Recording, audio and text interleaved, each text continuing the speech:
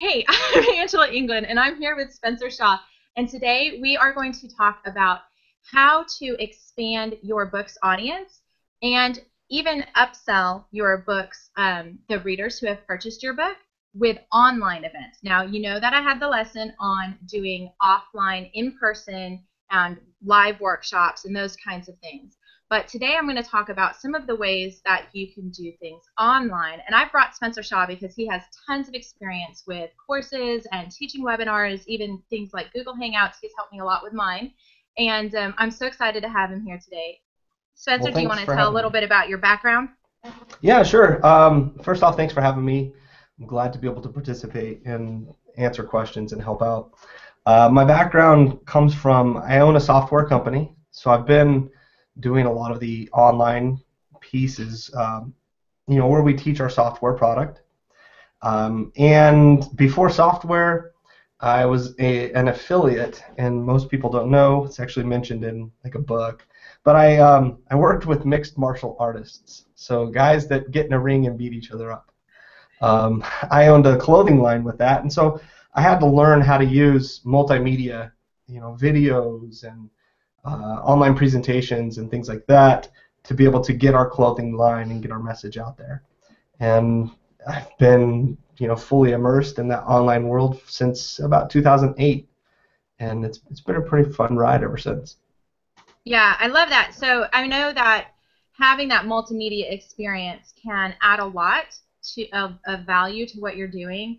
Um, One of the things that I've been discovering through this course is that just having the videos added in with the lessons has made a big difference in, getting the students engaged and giving them options for how they want to approach something. So as an author, you're creating a book that somebody can sit down and read. What are the benefits of turning that into like an online course or some hangouts or webinars or video trainings?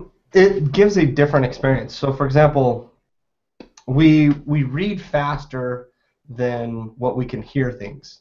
So, I think most videos are like 100 to 200 words a minute, whereas like most of us can read a lot faster than that.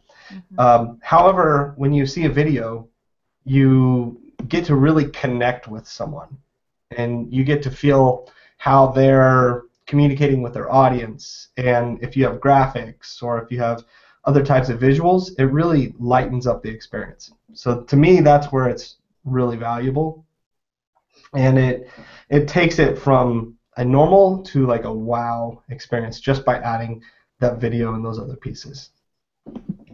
I know for me, even as a student in college, having the visual and the audio at the same time helped me remember things better too.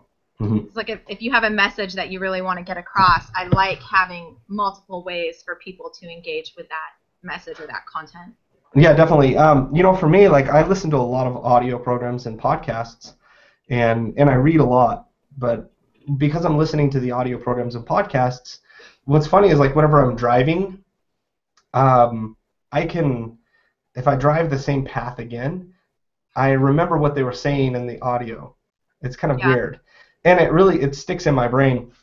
And then especially video, obviously I'm not watching video while I'm driving, but when I'm learning, seeing certain graphics or cues or a way that a person's presenting helps. And I see oftentimes that people don't do it because they're scared that it usually really comes down to they're scared to looking dumb or Yeah. not looking professional.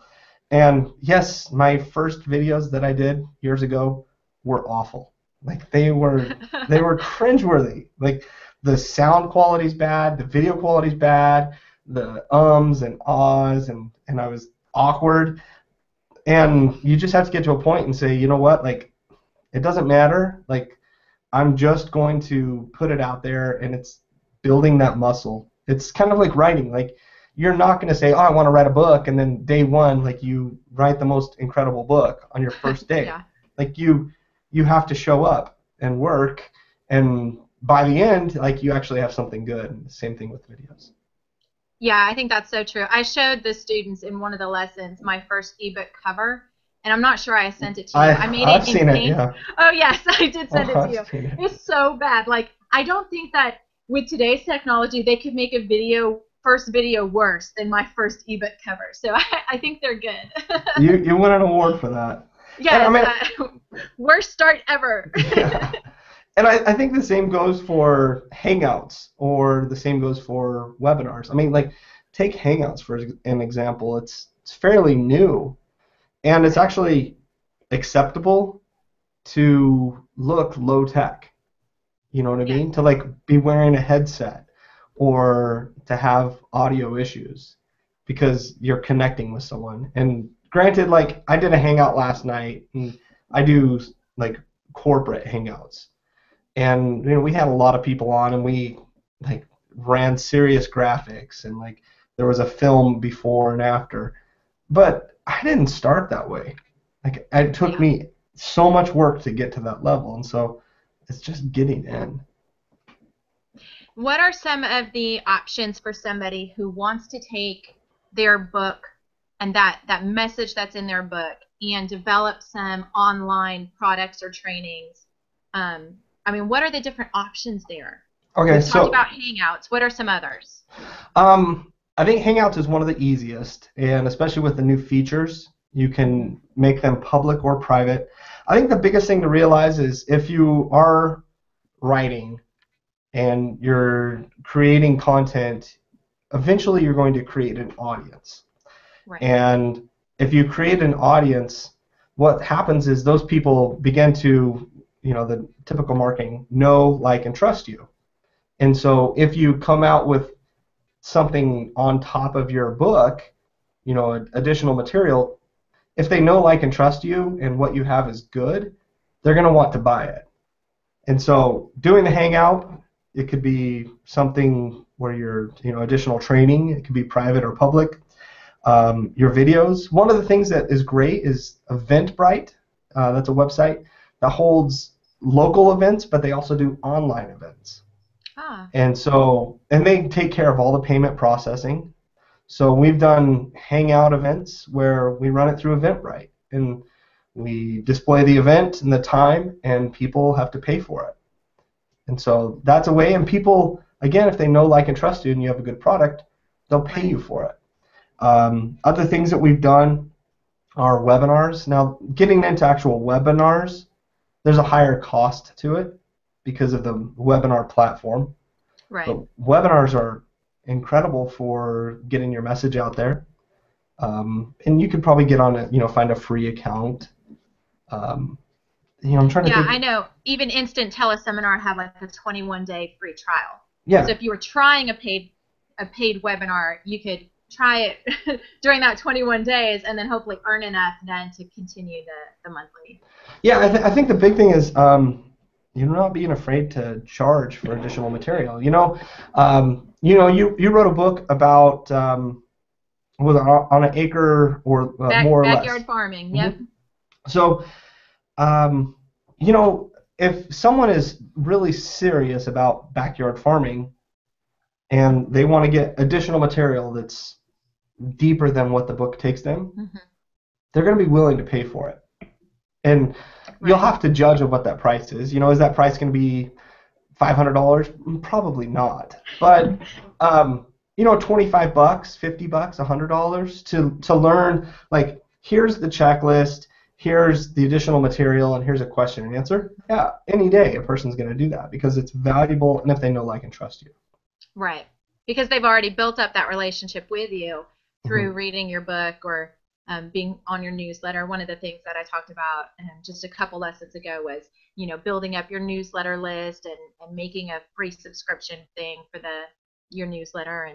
And once you start building that up, you're even in their inbox every week. They don't even have to, hunt you down.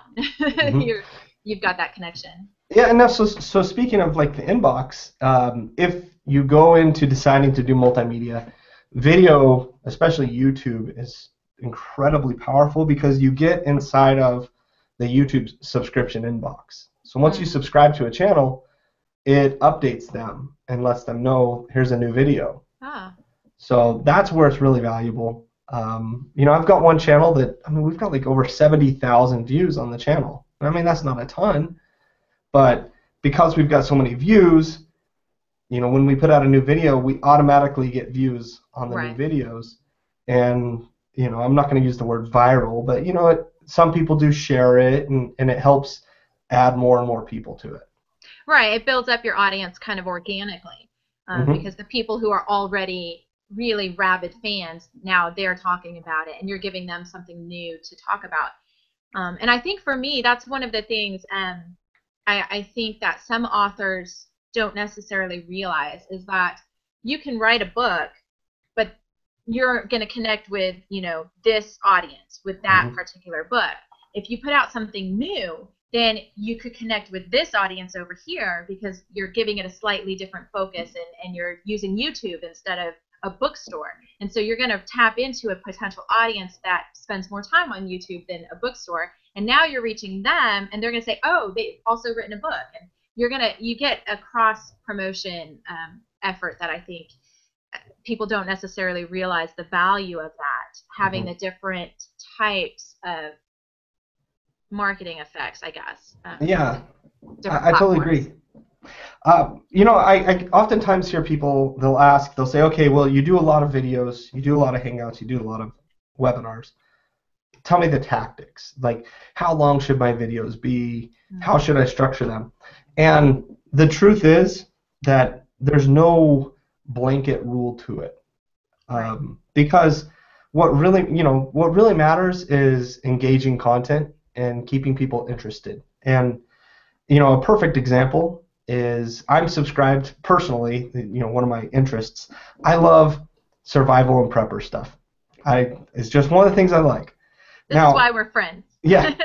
Now, if you watch the survival and prepper videos that most of the people do, they are, traditionally speaking, the most boring videos you will ever watch. Their camera skills are awful. Most of the time, they're actually not even on camera. Like, they're too weird. Like, they're scared that NSA is going to find them, so they won't even be on camera. They'll just be showing stuff. But their videos will be like 15 minutes long, and they'll be describing how to create, a box garden, or how to create a gasifier, or weird things like that. And I will stay hooked the whole time. Whereas like there could be a video that is super polished and it's 2 minutes long, and 30 seconds into it, I'm out. Right. So Sometimes I think, the over polished stuff comes across more as a commercial instead of a personal chat like we're having, just kind mhm. of a fun hangout. I've got my coffee. We're sitting in the living room. It's more casual and down to earth. And I think that personal connection can draw people in a lot more than something that comes across like a sales Yeah, pitch. absolutely. I mean, I run a podcast, and I spent the longest time trying to make my podcast as polished and perfect as possible. And what it did, and don't get me wrong, like the quality did go up, but my stress level and workload Yes. was it was so incredibly high. And I realized that to make it the professional, output was the 20% of the result, but it was that required 80% of my efforts. And go Yeah. back to the 80/20 rule. And so, in your marketing, or if you've built that brand, or if you're thinking that, here's a big thing to think about. If you're thinking of writing a book, or you're still in the early stages of writing a book, a really good thing to do is get feedback. Now, I don't mean feedback in the sense of, what should I, like you were talking with me about the course. You Hmm. said, um, someone gave you feedback that totally threw you off track. Yes. So you don't need to get feedback of maybe like the pieces to the course, but you want to get feedback of, how are you receiving this? What are your, like, how are you thinking about it? Psychological things, like what questions do you have? And then that helps you move it forward. That's Right. the type of good feedback to get, and you can get that through video, through webinars, through Hangouts, things like that. Yeah, I love tapping into an audience for small questions or general broad things. One of the things that I'm doing with backyard farming is I'm going to develop a course specifically on edible landscaping.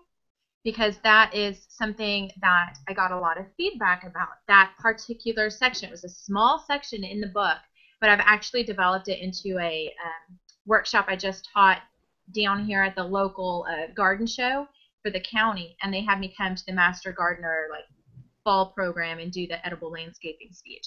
And so when I kind of asked my audience, like, what are the things, like, what would you like to see more of? That was one of the topics that came up immediately, and I thought, aha, I have so much more to say about this than I was able to fit into that book because of the editorial and page constraints and stuff. And so that was exactly, I mean, I think that's a great example of like, what are you interested in more of? Mm-hmm. And you know, my backyard farming audience, they wanted more information about that really small scale, you know, edible landscaping, sneaking it in under the nose of your homeowners association. So it kind of blends in with the rest of the neighborhood, but you're like, I call it gardening like a ninja because There you're you go. sneaking in those edible stuff. So that's definitely you know, a workshop that's on my mind to do. I've done it in person now. I just have to translate that to the online stuff and develop more this spring. So Yeah, I mean, that's so valuable because even if you don't create an additional course, if you create a video or training, it's going right. to help sell your book. Well, exactly. And you know, it was one of those things like that wasn't the section that I would have immediately thought to expand on because in my mind my audience was more rurally based. Hmm. But it surprised me how many people bought my book that live right in city limits, which of course I do too.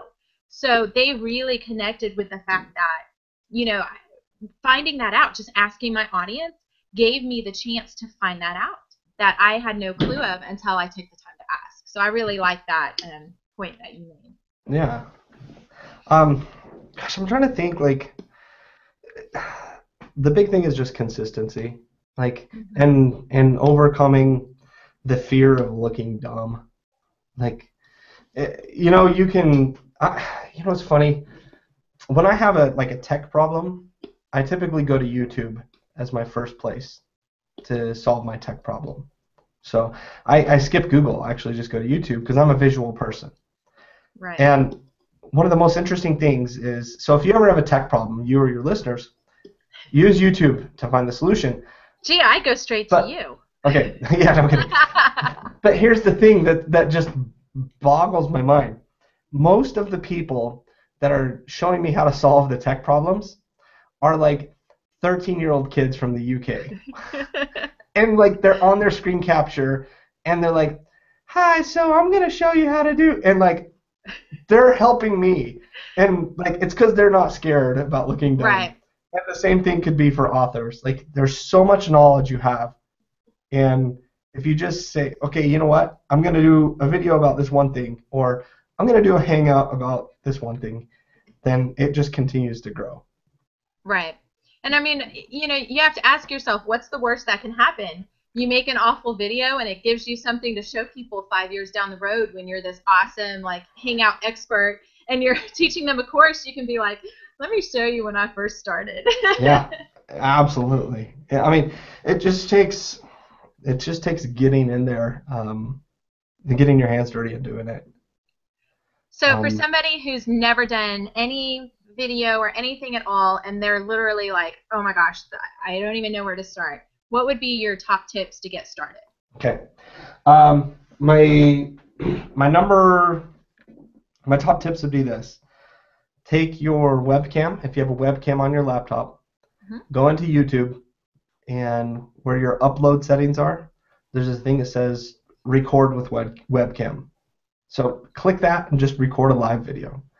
And plan it out. So if you're going to talk about, um, you know, sneaking in edibles within your, you know, front yard, Right. then, you know, I would probably say, hey, I'm going to share with you the 5 best plants that are easy, you know, 5 plants that you could put in your front yard, and just share it, like on camera, or you know, use your phone and just Sideways. use the yes sideways. Don't do it that way. Do it this way, um, and shoot a video. And if you are completely afraid of having your face on camera, then use a screen capture tool and just screen capture. It could even be like a PowerPoint presentation, it could be a Word document, or it could be slides of pictures. And just do the quick and dirty. Like, get it done. Don't overthink it, and then put it out there. Right. And you'll be surprised at how well it actually will do if you do it. Right. My husband plays basketball, and that's his favorite sport, from high school and everything. And he always says you miss 100% of the shots you don't take. Mm-hmm.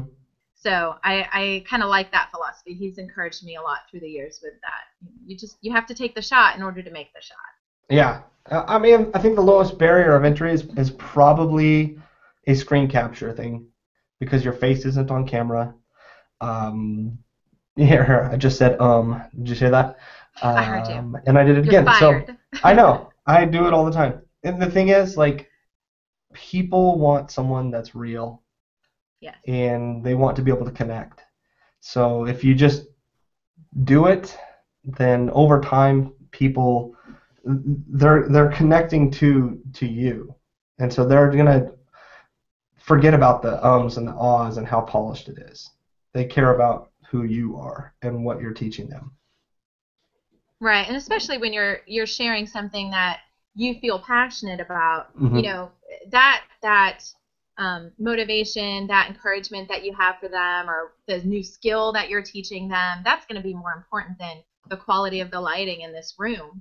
So, I know it's not perfect, but it's going to be helpful. So I'm willing to look a little yellow and help someone out. It's all good. Yeah.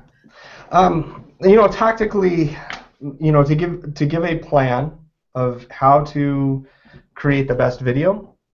So one, whatever your niche is, or whatever your expert status is, find something that you can concisely teach. So, for example, in your book, you picked that one thing about the edibles, things that you can have in your front yard. Right. Then drill it down, something that can be helping them, and then it goes back to the basic speaking formula, which is, tell them what you're going to tell them, and then tell them what you told them. Right. Very simple like that.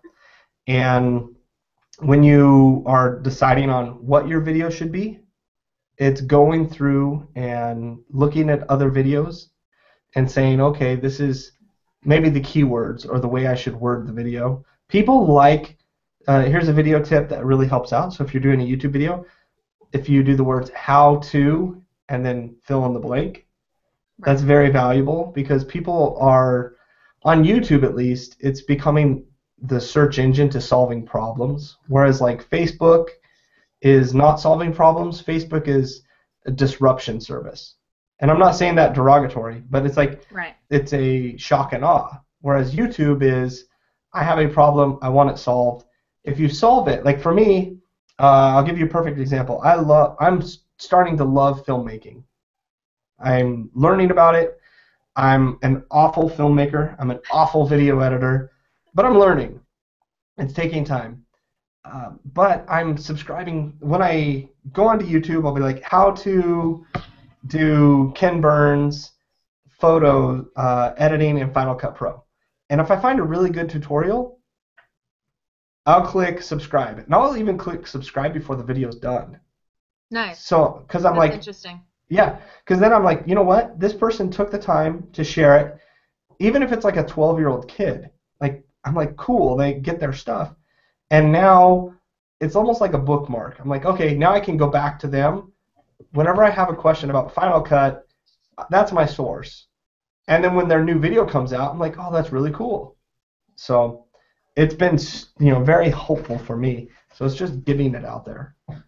I like that, and I like what you said about making it a concise point for each video, because I think sometimes we get this like, oh my gosh, I have to teach a documentary on edible landscaping, and how am I going to think of an hour and not mess it up? But like what you were saying, here's 5 plants, here's blah blah.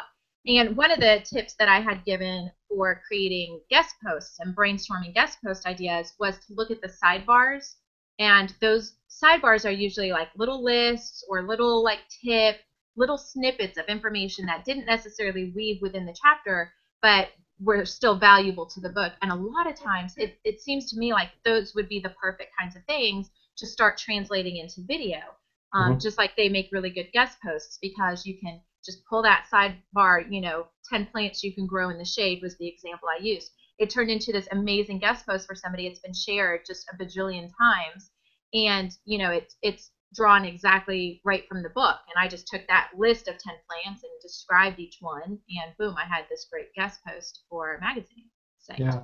So, that would make a great video too. A cheap way of, I don't mean cheap, what do I say? A tactical way of getting traffic to your website, and I've done this for years, is if you're scared to do a video and you're like, oh, I know I should do one, I'm scared to do it, I don't know what to talk about, is to go through and be the curator. So go on YouTube, find the videos that people would be interested in, feature that video on your website, on your blog, write up about it, or do a screen capture and say, hey, I had this challenge, here are the videos that I found, and then let the video, the person that has the video on YouTube know there's a good chance that they're going to link up to your blog, and now you're going to get different traffic. So it's piecing everything together. So even if you are questioning if you're an expert, news reporters, news anchors on TV are not experts, but everyone thinks they are, but they're just reading a teleprompter. They're only perceived experts because they're curating information. Right. Like they're not experts at all. Like they're experts at reading a machine. That's it. So. And connecting with people when there's a question on something, they're connecting to get this person's opinion on something. Yeah. So, I like that idea. And, most of the authors in this group now have a website, because that was a lesson I discussed with them a little while back. Yeah. So they should all have websites by now with, landing pages and things like that. So this is a great way then, if they're not quite to the point of adding a multimedia thing themselves, they can tap into what other people are doing to bring that experience to their audience. So I like that idea too. Awesome. That's definitely the lowest barrier to entry for sure. Like, steal someone else's video. Yeah, I mean, do it in a cool way. Feature the video. You can do like video responses to people. It's not as effective as it used to be. It used to be really good for what we call like traffic siphoning. So because I came from owning the clothing line and mixed martial arts, like the health industry is very competitive, and so we had to be very hyperactive. And so we used to, could do a video comment, a video response, and then we get a lot of traffic off of that. But nowadays it's being as simple as possible and being as real as possible. Yeah, I think it really it's the thing that I've been saying this whole time. It's having a strong message, something that's worth sharing, and then sharing it in a way that isn't going to turn people off. Like, we talked about you need to edit your writing before you put it out there, have someone else look at it. But you also don't have to like spend $10,000 and hire multiple, whatever. Just, have somebody who knows what they're doing look it over. And I think it's the same thing for video. Have a strong message and then put it out there as best as you can at this time. Yeah. And people are going to respond well to that, I think, especially when you are sharing something that you feel strongly about and that, is going to encourage people or whatever. I like getting started and just doing it and learning as you go. I think that is really underestimated by grown-ups. We do that with our kids. We're like, oh, yay, you took a step and then you fell flat on your face. Good job, honey. Yeah. And, it's like, at what point does it stop being okay to trip and stumble a little bit? Like, once we're grown-ups, we forget that that's how we learned everything else that we've ever done in life. It's all up here. So let me share a few things for people that have already done videos, or maybe they're intermediate or advanced, or they're like, you know what, I'm ready to do it, and I'm gonna go big. All right. Okay, so one, lighting. Lighting is huge. So I'm going to show you. I'm going to grab my webcam. Okay, because it's the part that I'm not 100% on yet. That's one of my lights. I have a light here. Is that like a photography light with a diffuser over it? Is that? Yeah, it's called a softbox. I bought it on Amazon. I think it was $189. You can get one that's much cheaper. Okay. You can actually do. I was going to say, I've seen tutorials for making your own for photography. Would that same concept work? Yes. For video? So the cheapest light that you can use is free. It's called the sun. It's awesome. The way you do it is you open up your window. So go where there's a lot of light and have the camera. So you are facing the window. The camera's in the window, and it's facing you. Sunlight hits you. That's the very best. If you're doing videos outside, the very best time of day to do a video is 1 hour before the sunset and the first hour after sunrise. Those are the two best times. That's so early. I love it. Like, I'm an early person, so like when I used to live on the beach, and that's where I did a ton of my videos, and I love it. But that's it's called the golden hour. Right. If you can't make that, use sunlight, have it hit you. Now, if you're going to invest in lights, the cheapest is you can buy a clamp light from like Home Depot. They're about about $10, and put a daylight bulb. So you want the term daylight. Okay. That way, a daylight bulb is not yellow. So right. That's the problem that I'm having. Correct. Yeah. So you want a clamp light with daylight bulb. Get a bright bulb, and then you want to put a diffuser paper over it. And you can just use a like a clothesline. So just clothesline a daylight bulb to it. You're done. And probably get a good 2 or 3, and then just put them. Say here's my face. You want them to be probably about 2 to 3 feet away from you, and then you can have it so that that's a soft light on your face, and then your camera will be, a couple feet back. Right. Now that's the lighting. Lighting's really big, and as far as your other piece that's super important is your audio, and audio is actually more important than video. And so if you ever watch a movie and it has bad audio, something feels off. Mm-hmm. But and audio's that thing where you don't recognize that it's good, but you recognize when it's bad. Right. So I've got this microphone right here. It's actually on a boom. It's called a Blue Snowball. You can get them for $50, maybe, if that. It works great. I could use the audio on my camera if I wanted. It wouldn't sound as good.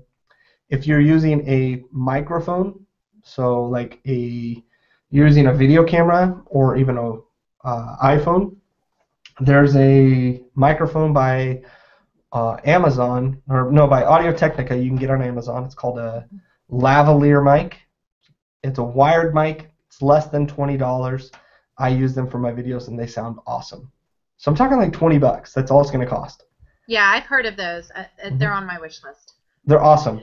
Right now I'm using earbuds. That works. That works too. And another tip, if you have to use earbuds, you can actually take this and you could just kind of wrap it in your shirt, like right here.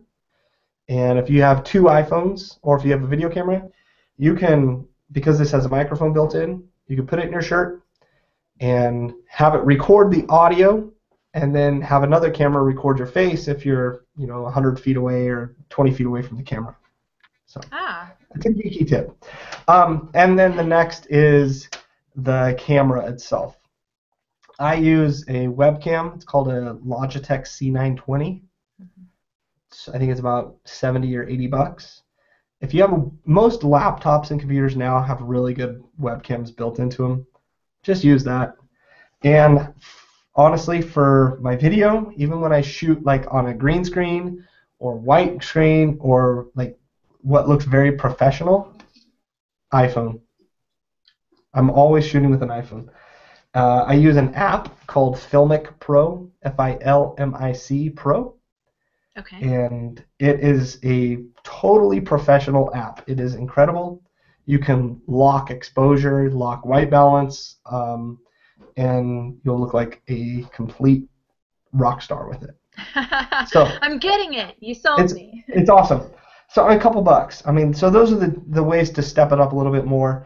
And then as far as editing your video, YouTube has an in video, like they have a video editor built in. So Right. if for the first 10 seconds, if you're moving around and trying to get ready, just upload it to YouTube, cut it off.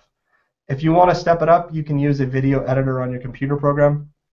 And the better you get at editing, it just takes a little bit of time, and you'll learn how to chop things, you'll learn how to edit or add music or other things like that. When I have a video on my iPhone that I want to edit, I do it right in iMovie.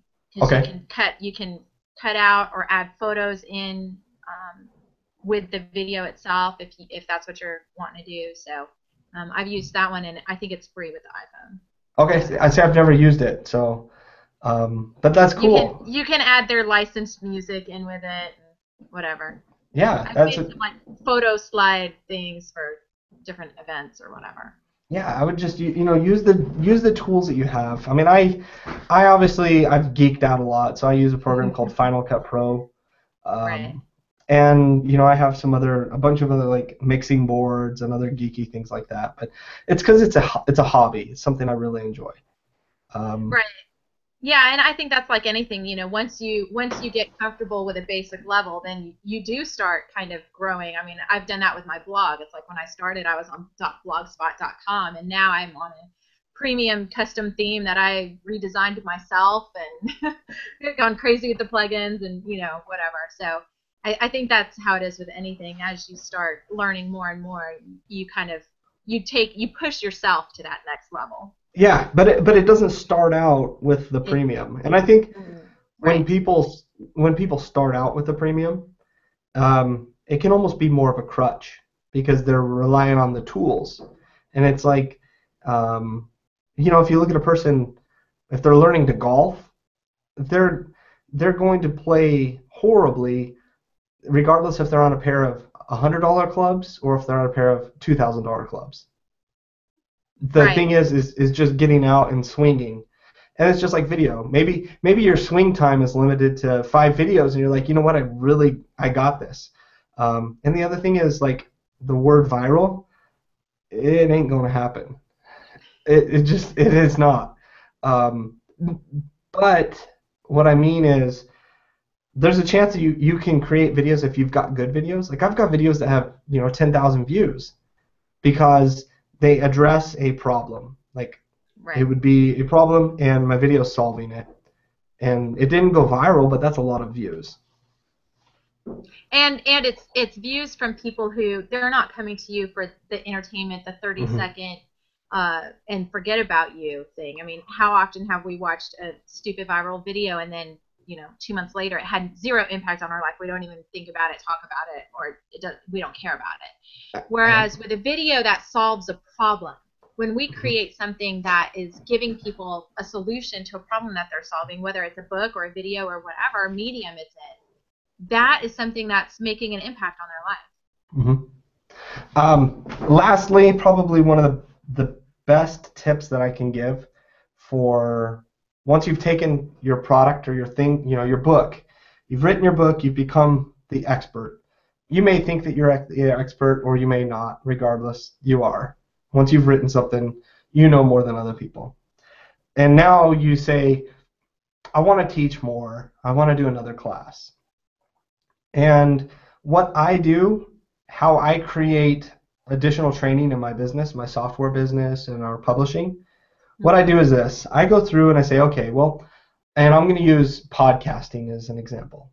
Okay. I say, I've posted on Facebook within groups and I get interest with it. And I've mentioned our podcast to parts of our email subscribers and I get interest there. okay, so I think that they would be interested in a course, but I don't want to invest all the time that it takes to create an enormous course, because it really does. I mean, you're creating yours. You're telling It's me. a lot of work. It's a lot of work. Like, it is. And people don't realize how much, because you've got to plan it, you've got to structure everything, record it, edit it. Editing itself is huge, and then wrap everything together and then put it. There's a lot of work to it. And the challenge is most of the time people do this. If I build it, they will come. And you have to look at it and say, my work is a circle, and I need to close the feedback cycle as fast as possible. Because one of the worst things that can happen is if you invest 50 hours in a project of creating a really good course to supplement your book, and then you release it and no one wants it. Mm-hmm. Even though it's great, it doesn't provide value. It took 50 hours. And so what I do is I'll go through, I've tested the waters a little bit, then I'll create a small training video or something that provides value, that gives them a lot of action steps, a lot of value, a lot of know-how information. And then I say, what I'm going to do is hold a live training, and we're going to cover, list out the things that you're going to cover and charge for it. And what happens is people will pay to show up, and during that live training, A, you're forced to create content for the live training. B, you get to train people and go further with it. C, you're getting paid. D, you're getting feedback. E, you're getting testimonials. All of those things happen at once. And then once I've done that, I now, I created a product. They paid me, which means feedback is people want it. And now I can say, okay, what was the part that I should have taught more? What was the part I should have taken out? And now you can go through and create the full course, but people paid you to create the course. So that's where it's really valuable. That's smart. Yeah, I kind of skipped that step. But most people, I did for years and years and years. I mean, I created so many courses, and some courses would I'd sell like $500 worth, and some courses would sell $50,000 worth. And had I been smarter than I was, had I followed that process all the time, it would have condensed my feedback loop like crazy. Yeah. Now I will say that I actually did a publishing class. Mm-hmm. As a live event that I got paid to speak at. So I would say that kind of took the place or served as that, because one of the things that I did, it was on 3 ways to achieve your publishing dreams. And so I talked about creating the traditional like PDF download ebook, traditional print, which I've published 2 books now through a traditional publishing house, and then self-publishing, which I've also done. And so that hour-long workshop was, the overviews of how to get started, the pros and cons, kind of comparing and contrasting all of the different methods, and then an action step for success on how to get started and best tips for success in each of those 3 areas. And the feedback that I got from that, the most questions that I had to do with the self-publishing aspect. And that's actually what made me decide to do this course, because I had so many people come up and say, this is the year that I want to self-publish a book, and I really liked that part of your talk, but how can I do more, or how can I get started, or I don't understand this aspect of it. So that's actually what in large part prompted me to go through and do this. So in a sense, that live event served as kind of that testing ground before I invested in the time. That's critical, the testing ground, and you got paid to do it. Right. And that's a big thing. Like, go out and like have, people should go out and provide value. And it's good to create free content, or just creating content. One, because it causes your muscle to work, which is good, and it helps establish your relationship and your status. So that's good. But the truth is, until you charge people, then that's where you find reality. Because any day a person can sign up for a free email newsletter, or any day a person can be like, oh yeah, I'm totally into this. But when there's an actual like money exchanging, and it doesn't even have to be much. I mean, it could be $5, $10, $20. But when there's money exchanging, then it turns real. And then it's like, okay, I got real people that are into this. And Right. now And you've got real feedback. they've put money on the table to sit and listen to what you have to say. So that Hmm. means you have to deliver something that's worth Yes. listening to. Yep. Yeah. Even if it's not much, even if it's, $10 a head or something like that, you're like, wow, I got paid for this. And hey, you know what? That $10 could go towards graphics, or that $10 could go Hmm. whatever, towards other things, other projects. It's just it's critical getting the actual feedback of money. That's a big thing. And I'm not trying to make it all about money, but that is like the real feedback. Any day a person can sign up for free. But when you're like, hey, check out through PayPal or Eventbrite, it's like, okay, I'm going to be serious or not. Right. And you're going to have a more engaged audience then. I mean, Hmm. it's like what we were talking about before we hit record. It's not uncommon to, like I have the free newsletter subscription download. And I would say about 5% of the people who subscribe to the newsletter never actually go download the book that they subscribed to get. Hmm. It's like this free book, subscribe and you get this free book. And, it's a nice little book, defines the site and the site philosophy, but, um, not everybody who gets it is going to actually download it and actually read it. And that happens. But, if you're charging for something, they're a lot more likely to show up because they They put money are. down. Well, So, it's just like when you publish an Amazon book, if you put it up for free, the well, who knows how many people are open. I don't know what your open rates would be of people actually reading the book.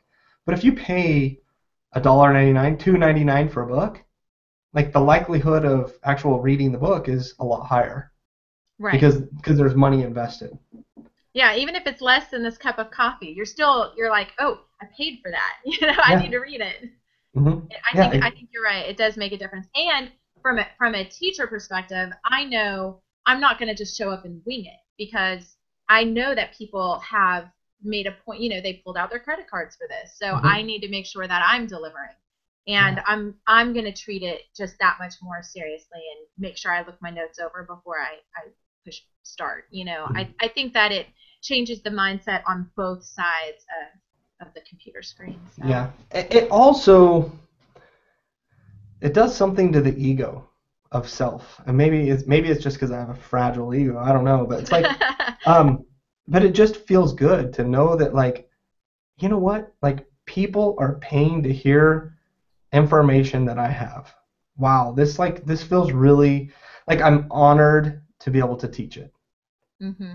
Whereas like if it's just free, it's like attaboys, like, oh, great job, oh, I'm gonna share this, or oh, thanks, and like that's nice, but like I'm honored. I'm like, wow, like, and I'm weird like this. This is where I'm weird. When I'll think about a course, like let's say it's a $20 course, okay, and I'll connect with my buyers many times. Like hey, thanks for buying it or whatever. And I like to learn about who they are. And say it's a worker. So let's say it's someone that works at Walmart, for example, okay? Because Walmart's always in the news for working. And they're a cashier. And we'll say they make $10 an hour. And I have no clue how much a cashier makes, but we'll just say that. That's $20.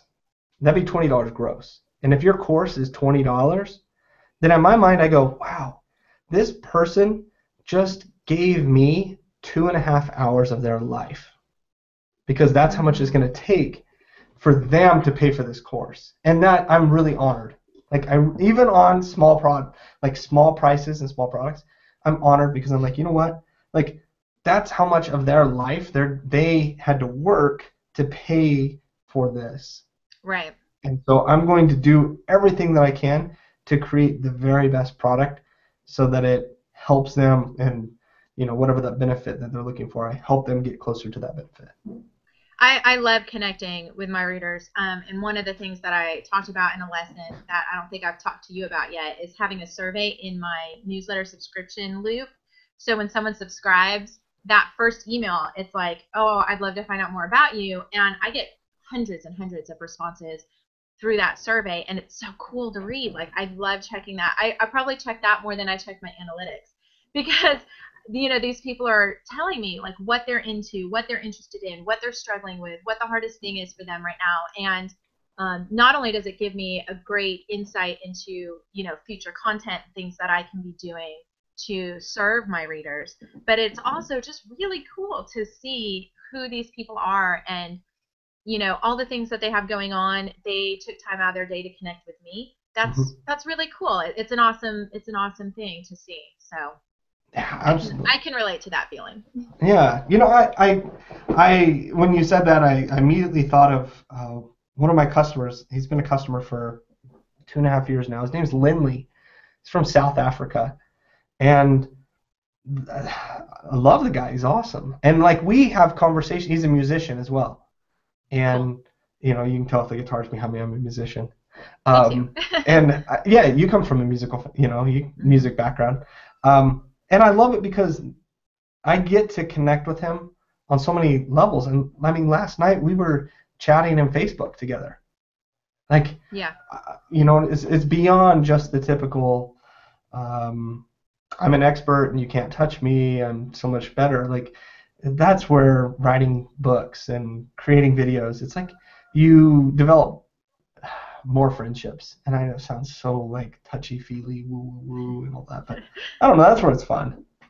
Well, I agree, and I think that that's one of the cool things about doing something like this with the course is it's not just a one-time transaction. They're not just downloading my $12 ebook and then I never hear from them again. These are people that now they've been through at this point probably 25 lessons with me, and they're leaving comments and we're connecting and we're doing some phone calls and things, and so to me that makes a huge difference. And you can tell I'm not a shy person, so I like to connect with people. To me, that's half the fun of it. Yeah, it's a fun thing. I mean, I don't know uh, where the listeners or members, or I don't know what you're calling them, I don't know where they are in their cycle of publishing.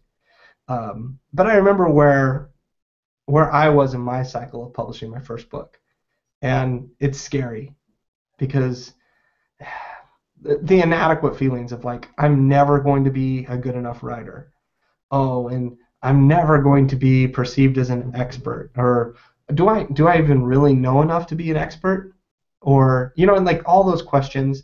And I remember going to you and asking certain technical questions like, oh wow, like how should I get this edited, or how should this be formatted, or you I would know give me we insights. talked a lot about links, even like what links you could include in a book Yeah, and all of that kind of stuff. Yeah. and you help me out with that. And it comes to a point where you say, you know what, like I'm just going to share it, I'm going to do it. And the truth is, like, it will probably, as weird as it sounds, it'll probably never feel good enough, but It you it just never show up. does. Yeah. It never does. And one of the things that I shared with the students earlier in the course, like backyard farming was my first print book. Okay, it went through multiple layers of editing because I had a tech editor as well as two and sometimes three editors in house with a traditional, like with a professional publishing house. And there was still, things that slipped through the cracks, and that just happened. But the fact that there's a problem in the table of contents and part three is listed twice and part two is nowhere to be found does not negate the fact that this book changes people's lives and that Yep. this book can help empower people to move forward with this amazing journey that they've decided to tackle of being more self-sufficient, and at whatever level they're able to achieve, I'm able to help them achieve Yeah. that. And that, when you can get to the place where you can say, I don't know everything, but here's what I do know, and this can help you. That is an amazing feeling of just, it's kind of a confidence and humility at the same time. Hmm. Like, I don't have all the answers, I don't know everything, but I've I've got this part figured out, and here's some things to consider. And that right there can help people. And it's just being willing to push publish. Yeah, it really is. Just being willing to say, okay, this is really scary right now. And I remember the week that my book was launching, and all of a sudden it hit me like, oh my gosh, this is real. And I hadn't seen a print copy of it yet. And I one day at the dinner table, I was like, I don't know what I was thinking. And my husband said, what do you mean? And I was like, people are going to pay money to read this book. What was I thinking? Yeah. And my kids, bless their honest little hearts, my 5-year-old, he was 4 at the time, he looked at me, he said, but Mom, you're so good at talking all the time and telling people what to do. And I was like, gee, thanks, honey. Yeah. Find those really honest and encouraging people in your life. Yeah. And I think it goes to the people that aren't encouraging, the trolls, the negative feedback. And something I always think of is, film critics. Film critics go out and they're like, well, I give this video a 3 out of 5, and they give their feedback. Well, yes. When was the last time that a film critic made a movie? Never. They're good at giving their opinion, but they're not good at actually creating. Yeah. And then that's where you have to look at it differently and say, you know what, like it's almost to that point where like you don't realize what you're doing until you hit publish, and you're like, oh, I'm gonna get feedback. Whoa, there is this moment, yes. This became real. And it's like, if you can get to that point where you hit publish and it's live before you would like realize it's real, then it's like, oh, it's real, it's to the world. Okay, well, cool. Whatever happens. Yes, and sometimes you really do. Like, I remember just stepping away and saying, it's up, it's live. Like, people are buying it and they're emailing me about it, and I can't even look right now. Like, and I had to call a friend that I knew got me. And I think this is what's really important for people when they're seeking feedback in that vulnerable stage. Mm-hmm. Not the kind of feedback you were talking about earlier, like, hey guys, what aspect are you struggling with the most? Like, that's more cerebral.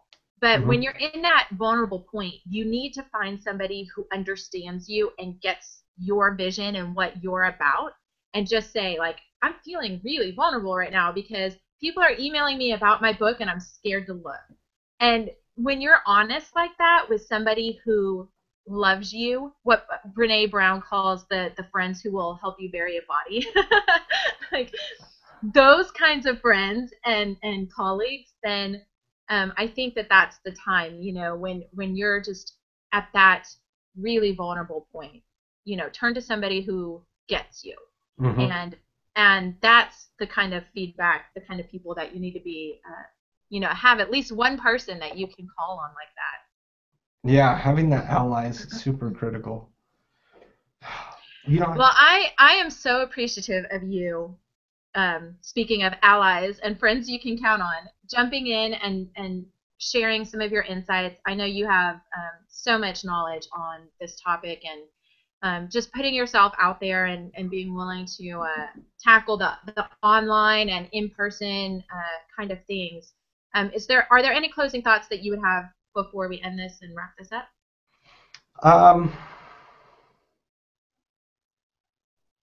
Avoid perfectionism. That's a big thing. Be willing to, what is it? I interview on my podcast, I interview a lot of startups, so people that are creating businesses. And what comes back is a constant theme from the people that are, I want to say financially the most successful and emotionally the most successful. So I interviewed a guy they're going to exit their company for $200 million. Like, wow. By all means, like that's a totally different business game than I've ever been in. And feel super inadequate of like thinking about things like that. And I'm asking him questions, and he says, honestly, I go back to like, what would you have done differently at the beginning? And he said, I would have gotten feedback a lot sooner. Like, I wouldn't have lived it up to me thinking this is great and this is like the perfect idea and I have to keep it to myself. He's like, I would have shared so much more with everyone. I would have gotten feedback sooner because you could be Tiger Woods and tell people all the techniques that you use to become the best golfer and all the strategies, but they're still not Tiger Woods. They still haven't put in the work to do it. So it doesn't matter what information you share because more than likely people aren't going to take the action or they have to put in the work to receive the benefits of the action. So he said feedback. Feedback's a huge thing. Um, and then second is avoid being perfect. He's like, I would have launched my products so much sooner. And to the point where I would have launched my first product and projects where I would have almost be embarrassed. Like, ugh, like the graphics on this look awful, or the video quality on this is awful, or there's a bug here. It's like, but by doing that, you get it out there and you get feedback. And it's kind of like your first ebook cover, you know.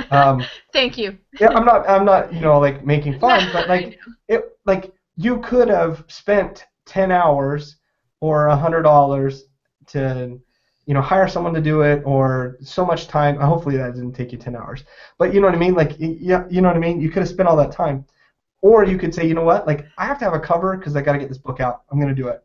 And volume 2, I can change it if I choose. And honestly, like many times, volume 1 is good enough.